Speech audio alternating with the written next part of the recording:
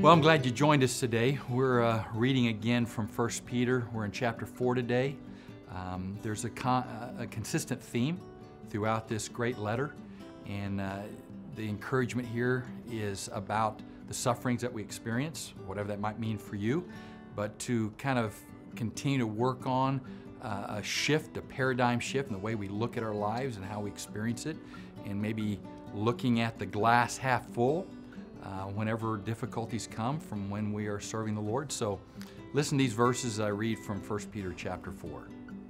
Dear friends, do not be surprised at the fiery ordeal that has come on you to test you, as though something strange were happening to you, but rejoice inasmuch as you participate in the sufferings of Christ, so that you may be overjoyed when His glory is revealed. If you are insulted because of the name of Christ, you are blessed, for the Spirit of glory and of God rests on you. If you suffer, it should not be as a murderer or thief or any other kind of criminal, or even as a meddler.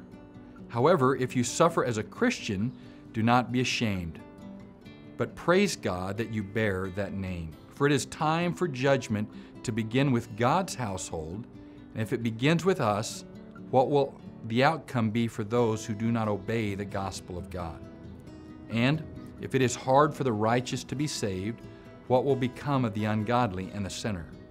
So then, those who suffer according to God's will should commit themselves to their faithful Creator and continue to do good. You know, it's interesting that this whole idea of suffering, and those of us that are Americans and how we might define suffering in this life,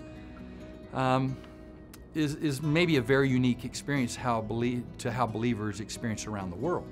But nonetheless, maybe your view of it is a level of persecution as you try to take a stand for Christ or try to live for Him in the world in which God has placed you. And I think this passage is a reminder to us that there's a unique view of those sufferings that God intends for us to have.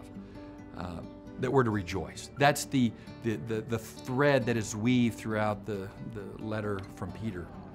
That we are to look at those sufferings, those difficulties, those challenges, and to rejoice. When we suffer like Jesus did, when we suffer as being Christians, that we would count that as a blessing. Now here's the unique part of this passage of Scripture. It's found in verse 19. I want to read it for you again. It says, "So then those who suffer according to God's will should commit themselves to their faithful Creator and continue to do good." So here's the idea I think that God is hitting at through Peter's pen, and it's this: that you would resign yourself that God is going to accomplish His purposes ultimately from what we're experiencing. So I think when we say, God, you do what you want to do in the midst of what I'm experiencing.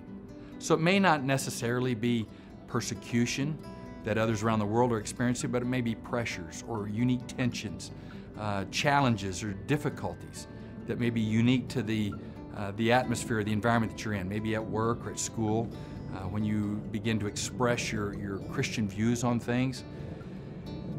The idea that I think he's hitting at here is that we would not lose sight of that God is at work in this world through you. And so commit yourself to Him. Let God use you in those settings. Whatever He wants to accomplish, let God's will be done. So my encouragement to you today is to pray that prayer, to ask Him to do what He is going to do as a result of what you're experiencing. Commit that to Him. And I think God will use you in amazing ways, and you'll see His hand of blessing on you, not only in your heart and in your mind, but it may be in that very experience that you're involved with. So God bless you as you begin to allow God to do His perfect plan and exercise His will in and through your life. God bless you today.